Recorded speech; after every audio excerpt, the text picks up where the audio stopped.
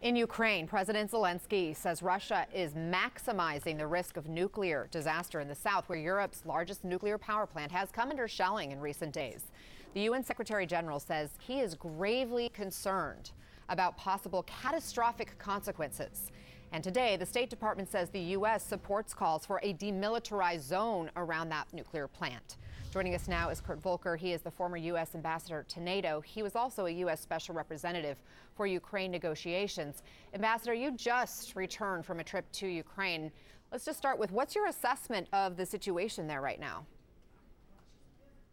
Well, first off, the war is far from over. There's a long way to go. The Ukrainians have fought back. They've protected Kyiv in the west, but there's a lot of fighting that'll still happen. Second, the Ukrainians have incredible resilience and determination to take their territory back. The Russian assault has been fairly brutal, but they are very determined to fight back. The Russians seem to have exhausted themselves. They're not really able to advance and take much more territory right now. And the Ukrainians are using that to try to go on their own offensive to take some territory back, particularly in the south around Kherson. And that's why we saw some of those attacks in Crimea overnight, to weaken the supplies to those forces there. The potential threat of the shelling that we're reporting around the Zaporizhzhia nuclear power plant can't be overstated here, right? President Zelensky says Russia is turning this nuclear plant into a battlefield. Your reaction, and what do you think needs to happen? Right. Well, first off, it's incredibly reckless what the Russians are doing. They have not only taken over the plant, they've harassed the crews there, they've not allowed normal operations, and then they have stored ammunition there, they've placed their heavy equipment there, they are firing on civilian areas from there, trying to encourage the Ukrainians to fire so that they can blame them. The Ukrainians are not doing that. They're making every effort to avoid any catastrophe at the plant. What the Ukrainians will try to do is surround the forces that are there so that they are forced to surrender. But that is a very risky proposition in itself, as the Russians have all that armament and ammunition and so forth stored at the plant. I want to ask you about the 7 Russian warplanes that were destroyed in Crimea this week. CNN found this could be Moscow's biggest loss of military aircraft in a single day since World War II. What do you see as the impact of that?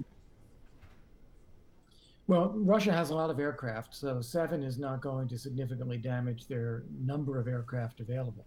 What it does show, however, is that the Ukrainians have the means to attack Russian forces further away from the front lines. This is very important.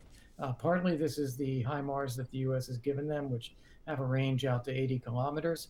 Partly it's Ukrainian special forces. But it shows what the Ukrainians can do with longer range systems, and they desperately need even longer range, which we have thus far not provided, but they would put to good use if so. It also seems like Russia may be lacking in numbers on the battlefield, because CNN's reporting that Russia is offering freedom to prisoners in Russia if they join this fight.